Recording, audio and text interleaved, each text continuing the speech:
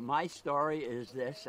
I worked for a number of years at the Hartford Current newspaper, and at one time I got a call from a gentleman who was the new owner-manager of the Windsor House, where CBS now stands. It was a very popular restaurant at one time or whatever. So I worked in the advertising department, and I went out there to secure some copy and write up a nice ad for him, so announcing his new ownership and whatever and so on.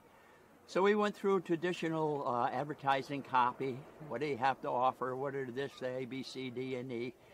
And I said, you really should try to come up with a zinger line, something that sort of differentiates you from other advertisers and other advertising, just something that it's your own. And I have no creative mind, and neither did he. But we were thinking over, and I said to him, does your family eat here? And they said, no. He said, but my mother eats here. And I said, what's your mother's idea about the food? And she says, well, she likes it. I said, well, let's put that in the ad.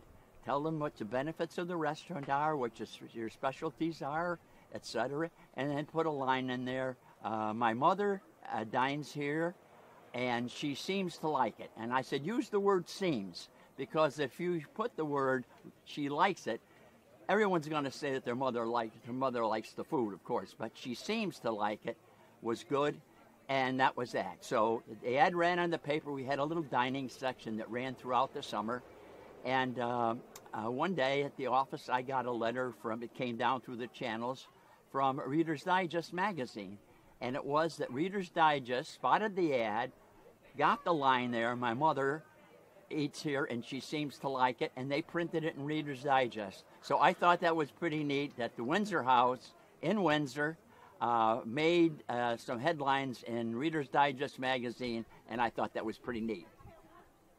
That's my story.